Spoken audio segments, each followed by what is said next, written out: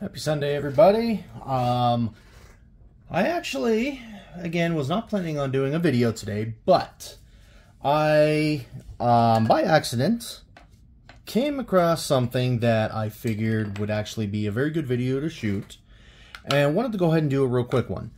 So, at times when you're putting on your paint and your models, you may make mistakes with the paint. It didn't come out right. It's not in the right spot.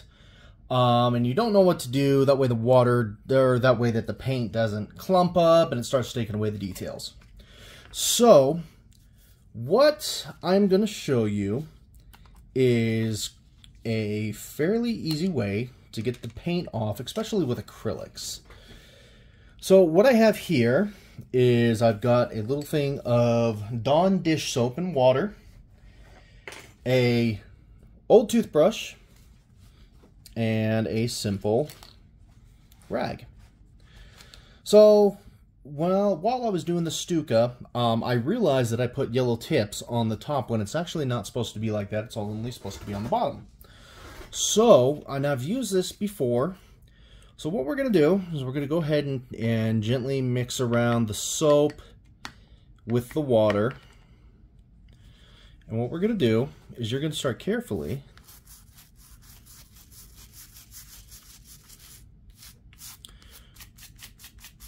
brushing that to get the acrylic off. Now it's going to take a little bit to be able to do this. That's okay. You just want to make sure that you're getting these layers off. So this is simply all that we're going to do. And as you can see right there, it's already started coming off.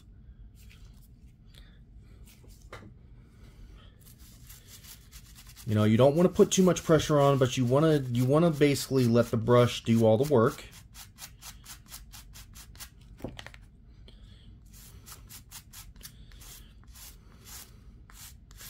Now, you can also, as it goes along, you can actually take your finger and simply wipe it off. Now, keep in mind, this is specifically for acrylic paints. This is for paints that are water-based. You don't need to use any sort of paint stripper or brush cleaner, anything like that, because it's like I said, it's a water-based. If you're doing enamel, then yes, by all means, you can definitely do this with a paint thinner or anything like that. Okay, so that one is done. We're going to go ahead and also we're going to dry this off very well. This is very important. You need to make sure that this is completely dry, because what will happen is the paint will start to curl and look very uneven. It's going to look wrinkled and cracked. So you need to be very, very careful when you're doing this. Okay, so we'll go ahead and tackle this other one as well. And again, all I'm doing is soap and water. And this is the Vallejo paint that I use. So it is water-based. And I've run into this situation before. So with the large Tiger tank that I showed in the previous video,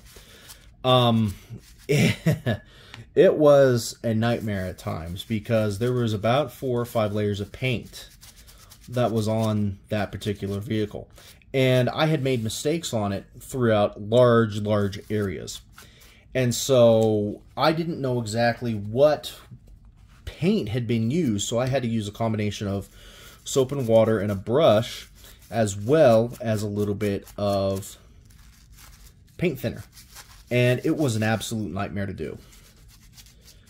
So with this technique, I'm trying to save you as much heartache as possible. And these are just the techniques that I've used over time. And so as you can see, this one is already starting to peel. It's already starting to come off, so we're just going to rub this off again. And it's already coming clean really quick.